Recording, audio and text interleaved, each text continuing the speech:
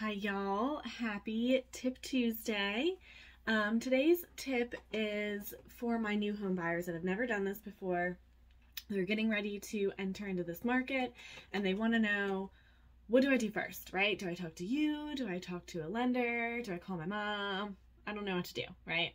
Well, you should always call your mom, but other than that, if you start with me or a realtor or your realtor of choice, we can recommend you to our preferred lenders. That way you know you're in good hands, you're with a trusted lender, you're with a local lender. There's a lot of benefits to that, which we can go over outside of this conversation. But really starting with your lending and make sure that you're getting pre-approved for the value that you want to get pre-approved for is going to be your most important and biggest first step. Yes, they will pull your credit. Yes, they're going to go through, some conversations with you about debt, about income, about your job, about where you live currently. You're going to probably have to fill out an online application. But I'll tell you, if you're not ready to have your credit pulled, you're probably not ready to start this process. So that's kind of a difficult revelation. But if you're one of those people that's like, no, I don't want anyone pulling my credit, then you might not be ready to start this process. Once you do get your credit pulled, to start the process and start this lending application. Don't quote me on this, but I think it's 14 days, but you have a time block that you're able to continue to shop lenders and not have it negatively impact your credit for every time the mortgage lender pulls and does a hard hit.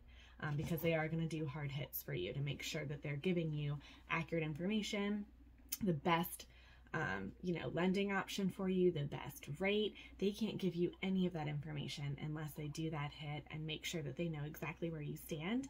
And worst case scenario, if you're not where you thought you were, if you have a little work to do, that's okay too. Now you know, now you're sure, and you and that lender and me can work together to get you on a plan and a time frame to figure out what's going to work best for you. Okay, what's the most important thing to pay off first? What's going to have the biggest impact for you?